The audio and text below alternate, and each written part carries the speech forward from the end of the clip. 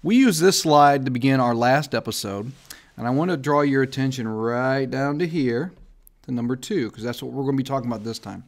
All right, density-independent factors have nothing to do with how many individuals live in a given area. That's why it uses the word independent. All right, so this is going to affect every individual or the entire population and has nothing to do with how tightly packed together they are. All right, let's explain this with some better examples.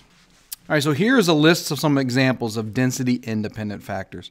And I like to call the density-independent factors the bad luck factors. It has nothing to do with your ability or your fitness. You just happen to be caught in the wrong situation, or you're just in the wrong place at the wrong time. For example, we have unusual weather. All right, now due to global climate change, we're starting to see more droughts in our country, and we're definitely starting to see some bizarre or out of the unusual winter types of weather. For example, the big blizzard that hits the Northeast during winter of 2013. Well, I want you to draw attention down here to this picture from the U.S. Drought Monitor. All right, if we were to look at this back 5 years ago, there'd be a heavy, heavy drought right down in here, okay? And you'll notice even this area still isn't out of that drought. And that's because we've had a few tropical storms and a few hurricanes come this way, and this area has gotten really well drenched, okay? Now the drought is here in the mid part of the United States along the Great Plains. And these are some heavy, heavy droughts. And in fact, you're going to have some impact on the farmers because there's just not enough rain for their crops to be able to survive. Okay. Other natural disasters include blizzards, hurricanes. I mean, a hurricane can be extremely destructive to an environment. And of course, blizzards with feet of snow and a very good cold snap can also knock down your population, say deer, squirrels, elk if you're out in the Rockies, et cetera, et cetera. All right. Seasonal cycles.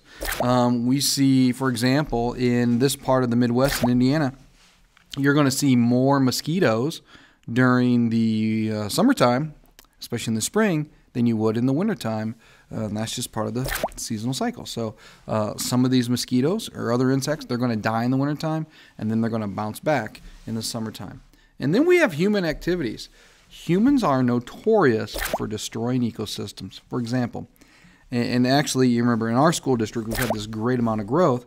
So think of the area along DuPont Road. It wasn't too long ago where that was a lot of farms. Now you have Walmarts, strip malls. Right along I-69, they've just built a new hospital. Parkview North, which used to be it just used to be farmland out that way. In fact, a lot of your housing additions, 15, 20 years ago, that was farmland. All right, so we as humans, we have drastically affected